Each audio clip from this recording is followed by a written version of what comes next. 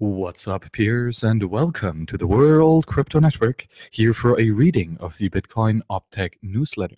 Thank you very much to all the founders and the sponsors of this awesome event. Also, very much thank you to the contributors. Today, newsletter number 40 on April 2nd, 2019. This week's newsletter notes a spike in the estimated transaction fees, describes Lightning Network Trampoline payments, and publicizes Bitcoin Core's intent to default its built-in wallet to Bech32 receiving addresses in version 0.20 or earlier. Also included are regular sections about Bech32 sending support and notable code changes in popular Bitcoin infrastructure projects. Action items: help test Bitcoin Core version 0.18 release candidate 2. The second release candidate for the next major version of Bitcoin Core has been released. Testing is still needed by organizations and experienced users who plan to run the new version of Bitcoin Core in production.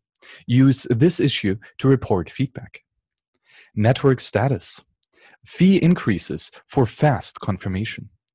After over 1 year of most Bitcoin transactions confirming rather quickly as long as they pay a fee rate above the default minimum relay fee, expect a brief exceptional period. A modest backlog has developed over the previous week and raised the fee rate for people who need their transaction to confirm within the next several blocks. Spenders willing to wait a bit longer can still save money.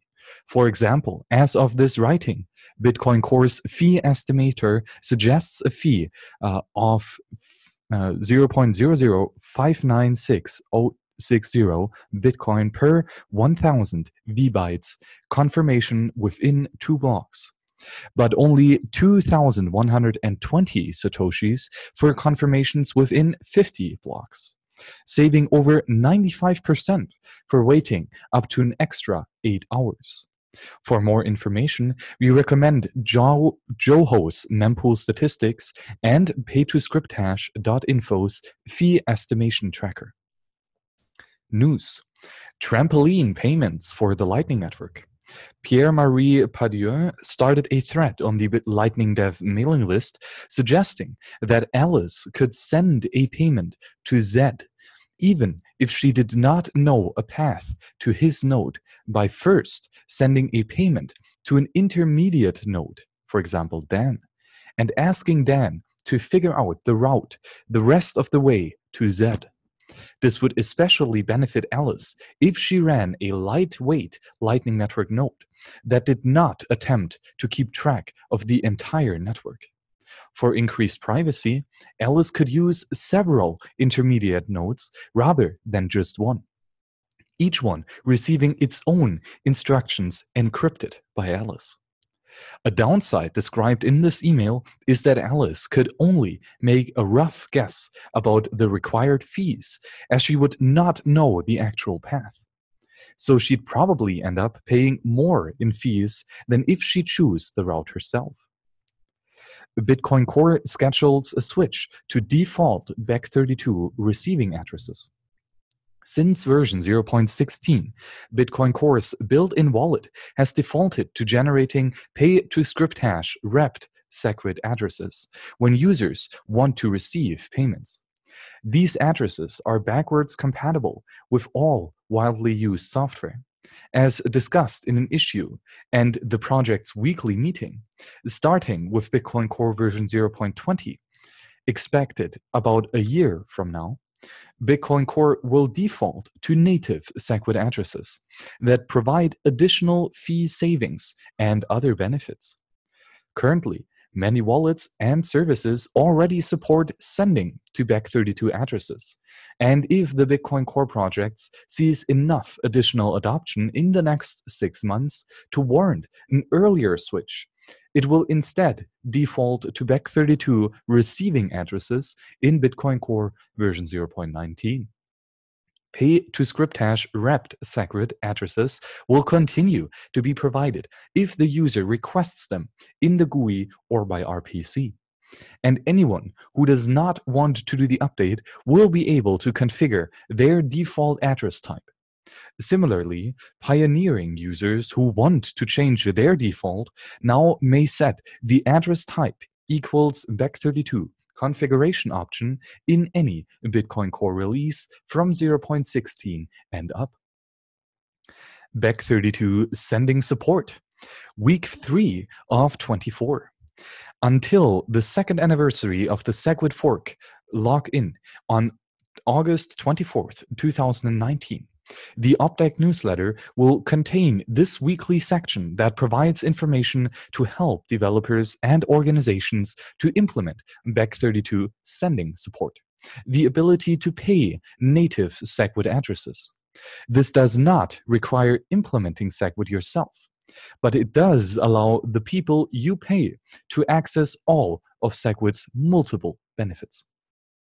In a previous week, we discussed how small the difference are between creating the output for a legacy address versus a native Segwit address. In that section, we simply point towards the Bech32 reference library and told you that you'd get 2 values back. In the next week, we walked through the exact steps of using the Python reference library, so you can see how little work this is. We start by importing the library with import Segwit addresses. Then Bech32 addresses have a human readable part that indicates what network the address is for. These are the first few characters of the address and are separated from the data part of the address by the delimiter 1. For example, Bitcoin testnet uses TB as an example testnet address, is TB1, Q3W, and so on.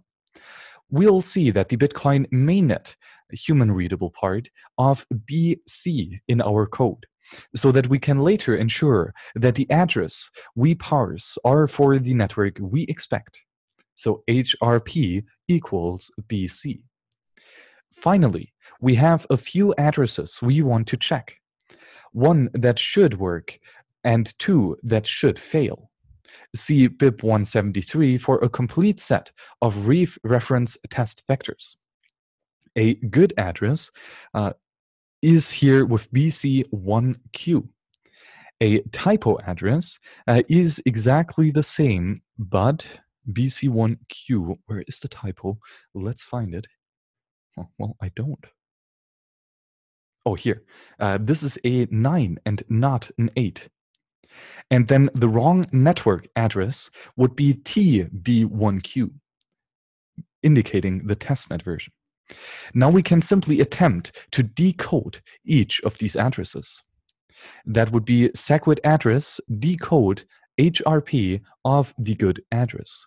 And that returns 0 and these values. In 16, Segwit address decode the human readable part of the typo address. And the output here is none and none. And in 17, Segwit address decode the human readable part of the wrong network address. And that again returns errors of none and none. If we get back a none for the first value, the witness version, then the address is invalid on our chosen network. If that happens, you want to throw an exception up the stack so that whatever process is interfacing with the user can get them to provide you with a correct address. If you actually get a number and an array, the decoding succeeded, the checksum was valid, and the length was within the allowed range. The witness version must be a number between 0 and 16. So you'll want to check that, for example, 0 is smaller or equal than x is smaller or equal than 16. And then we convert it into the corresponding opcodes, op0 through op16. For op0, this is 0x00. For op1 through op16, this is 0x51 through 0x60. You then need to add a push byte for the data depending on its length, 0x02 through 0x28 for 2 to 40 bytes, and then append the data as a series of bytes. Peter Woolley's code does this quite succinctly.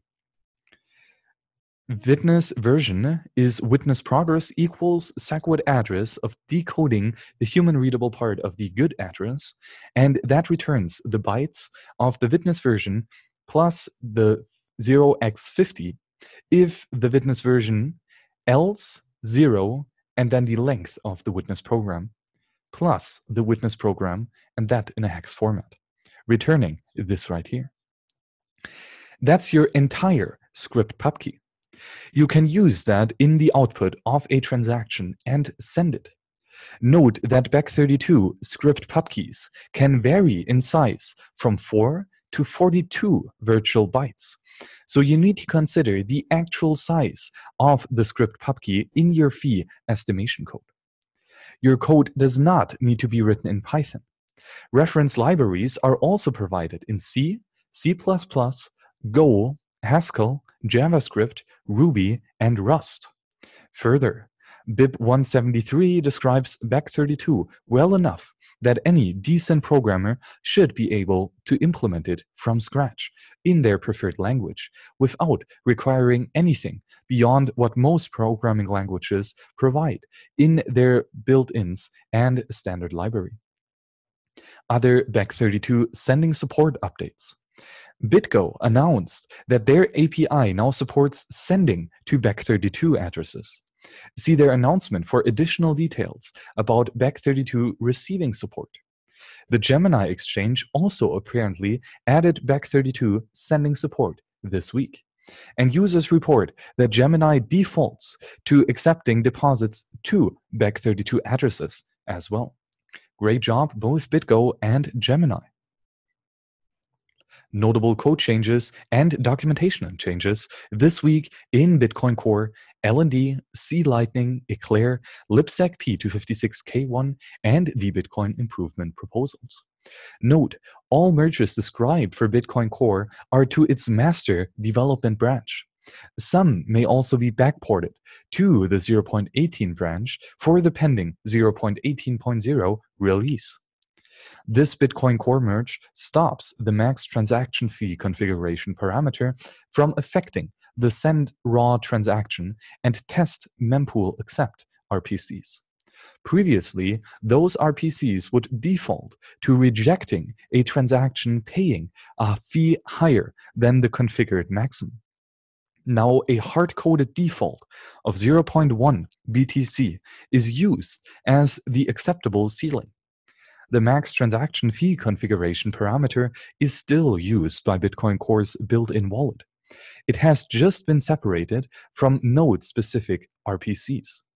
This change is part of the general cleanup of wallet configuration options, as well as a part of separating the node and the wallet, which both use the setting before this change.